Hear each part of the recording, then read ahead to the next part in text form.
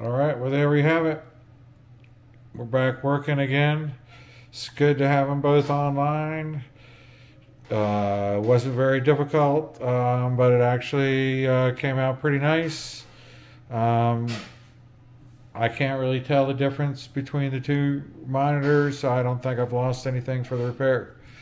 Good luck if you try it yourself. Hey, if you got a LG 5K UltraFine monitor that has died, I might have the solution today. At least I'm going to try to fix it.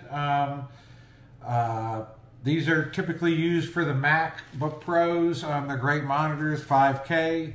Luckily, I have a second one that is working, so I have been able to test it and show that, at least prove it, that it's not the cable, it's not the power supply, it's nothing like that. A couple things I did test it was with the cable, and I think this is probably what caused the damage. They come with these expensive Mac cables. This is the original one here. You'll see it with the lightning bolt on there. These things get bent and damaged in time, and I think that blows the diodes on the USB ports. At least that's what I've kind of seen on the web.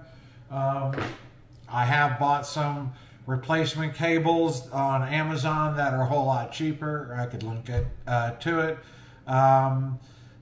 They're still rated for, I think, 100 watts for power, as well as a USB-C. They work just as good. I'm using it on my MacBook Pro along with my other UltraFine monitor.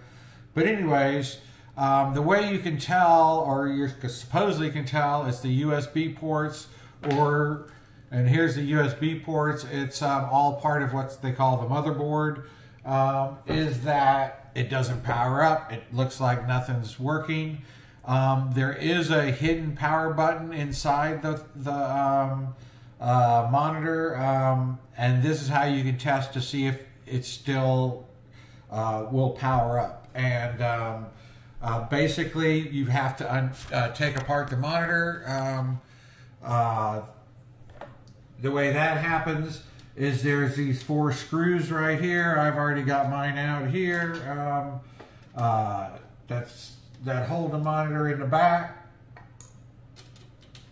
And then once that is done, it's just a matter of using some type of tool to get inside the side things here. You don't think it's the way to do it, but there's no other way. You just slide in and you pop it open here, and then that pulls off the back. Once you have the back off, there you can have access to the power button. I don't know if you can see it. Let me try to turn it in here a little bit better. There is a little tiny button right here, which is, I guess, the power button. If you plug it back in, and then if you press the power button, you have to hold it for a couple seconds. But you'll see it'll come up and it will go through the different color modes. I've seen a lot on eBay that say, hey, it won't take a signal, but it does power up and go through this color mode. So at least you can see that the actual display is not damaged, I guess is what this test shows. So now what the dream, the hope is, the plan is, also this fan was pretty dirty. I assume it still works. But the plan is to remove the motherboard, and so let's get at it. The first thing we have to do is remove these cables. I hate these type of ribbon cables. I'm just not very good at it. But basically, you got to slide them out. Some of these have clamps. But I think these are all just ones you have to work your way out without damaging them. But just these 2 on the top. I don't know if the ones underneath the speaker. Yeah, I think it does. Alright.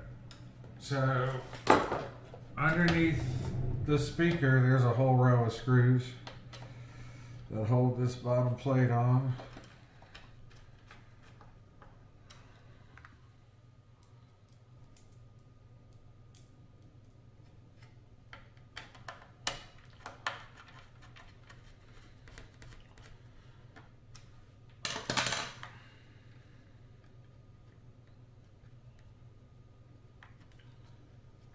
Huh. That's a problem. Is that different? I'm just not knowing how to plug it in. Well, that's the same, so it should fit in there somewhere. Okay. It looked like the socket was bigger. Hey, good news, that did work. So my expensive monitor is back to life with a $350 upgrade. The skill, I would say, took maybe a level 3 out of 10. So it's certainly something, if you're interested in doing it, I'd recommend it. That's what it looks like now. There's my previous monitor that was working, and they're both off the two sides of the MacBook. But anyways, be careful buying used motherboards from eBay, because this one, I can't see where it's blown, but it's definitely a bad motherboard. Good luck.